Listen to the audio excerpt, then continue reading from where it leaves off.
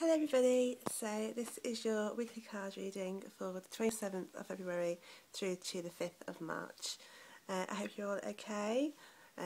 Cold February is coming to an end, yay, and I'm hoping that March is going to be a lot warmer, a lot brighter and a lot more positive moving forward for us all, not just for me but for everybody, because I know a lot of people out there have been struggling with various things. I'm hoping that as we move forward, it's going to be a lot more positive. So, on that note, let's see what the week's got for us. I've taken 3 cards from the deck, as always, so let's have a look. For today through until Sunday, we have the 3 of Fire card. A really good card to start with. Really positive. This card is all about the word abundance. Now, abundance, when we normally say that, we tend to think of money. And it can mean that, don't get me wrong, but abundance can also mean opportunities, it can mean gifts, it can mean people giving you their time or their energy. So there's definitely really positive things coming to you over the weekend. Starting today, you'll see that, you know, life, it feels as though it's going your way for once, and you're getting things back for the good things that you have put out into the universe. So accept them graciously, because you really deserve them and you really deserve to be happy. So don't bat them away and think, oh, you know, no, it's fine, it's fine, it's fine. You know, if good things are coming your way, you deserve to have them. So, you know, keep focused and keep going. Well, like I say, things are definitely on the upswing. Things are definitely more positive than they've been for a while. But patience is required, you know.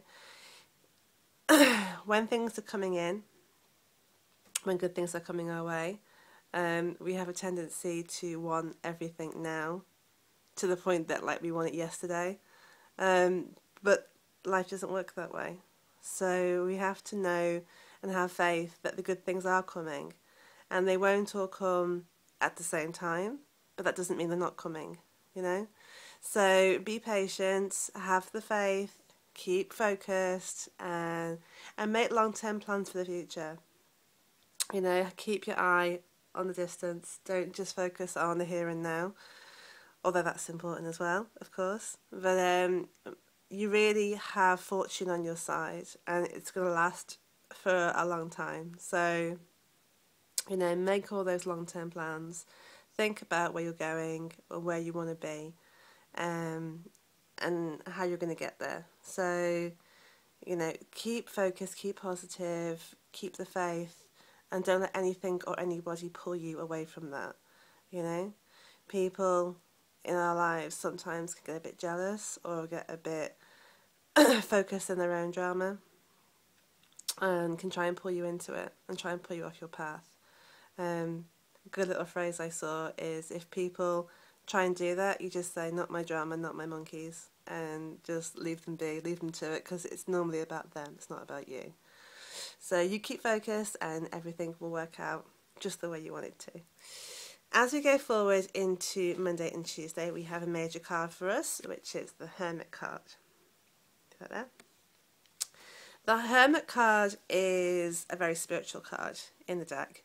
And it is that point of being very aware of your spiritual self, and also your inner self in terms of your mental and your emotional selves. And you'll find that you're getting a lot of insight into the person who you are, and what you want out of life. You know, there's a lot of inner work to do. Meditation's really good for that. Going within and really stopping all the noise of our daily lives and all the distractions that try and pull us off our path, and just having that time, having that focus to go in and really connect to that higher self and really listen to the guidance that you get. You know, if you ask the questions, you will get the answers. It's just sometimes we don't listen to the answers.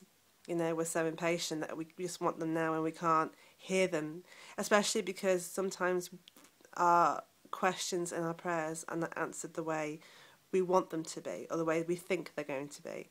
So we think they haven't been answered. But we always get an answer. You just have to pay attention and you have to listen. So meditation's really key to that. Journaling works as well. So you literally sit down with paper and a pen and you just let the words come. You know, you don't censor yourself, you don't judge yourself for what you're writing down, you just let it flow until it stops, and then you read back what you've written, and sometimes it can be quite eye-opening and quite enlightening. So it's just some ideas there to kind of connect to that higher self, connect to your spiritual side of you, and to really do that inner work that sometimes we all need to do. The other point about this card is teaching. No, not teaching in the traditional academic sense, but spiritual teaching. And either, see which one resonates with you, you are in need of a spiritual teacher. You feel the need to look for that guru or that person who can help you with an aspect of spiritual work that you feel you have been missing out on. So whether that's, you know, yoga, meditation, psychic things, just, you know, whatever it is that you are seeking, when the student is ready, the teacher will appear. So keep your eyes open, keep your ears open, and be aware that if you are in need of a spiritual teacher, then this card for Monday and Tuesday shows that one is definitely on the way to you. So look out for that. The other thing about this card is that you may have spiritual knowledge that you can pass on to others. Whether this is in a formal setting, you know, where you have like seminars or classes where people can come in and learn off you, or you can do it in an informal way. So you could do it maybe through social media or just talking to people and passing on the knowledge that you have. But you would certainly have some wisdom to impart. So I look out for that as well.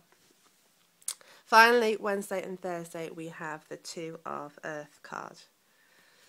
And this card is about being super duper busy to the point that you feel slightly overwhelmed and slightly stressed and slightly like you can't cope. You have got way too much going on at the same time. So you are spinning plates, you are trying to juggle, you're trying to do acrobatics, you're trying to blow out the cannon, all at the same time. And it's just like, what do I do first? It's too much. Oh my God, I can't cope. Okay, that's how you feel at the back end of next week. First of all, you need to prioritise. Okay, so not everything needs to be done at exactly the same time. Okay, so you write a list of everything you've got to do, and you write down when it's got to be done by, and you start with the first one on the list. So the one that has to be completed first. Even if it's not the one that's the most fun or the one that you really want to do, don't put it off, because it's just going to add to that feeling of stress. So tackle them in order, prioritise, and you will work your way through them as you need to. Ask for help and accept that help, okay? I have really struggled with this. I'm one of those people who, you know, goes, oh, no, I'll do everything. I'll do all the housework. Don't worry about it. I'm fine. Then I'll be upstairs going, well, nobody's helping me. I'm just doing everything. That's fine. You just sit there. Real martyr, okay? It's not good. It's not healthy. And I'm very aware of that. If that's you, I know a lot of people out there have that problem as well, then you need to ask for help.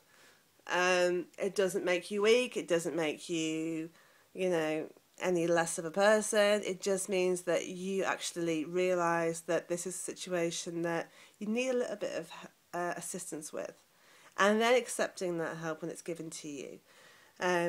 It's no good asking and then, you know, people do it and you're like, no, it's fine. So, you know, you need to ask and accept are key things. There's a decision to be made with this card as well. There is a decision that you don't really want to make. There's a decision that you have been putting off.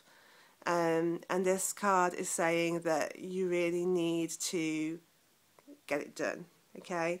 You need to make that decision. So seek advice from somebody who certainly you trust and you respect, who will listen to you, to what you've got to say, and then actually gives you the advice that you can act upon.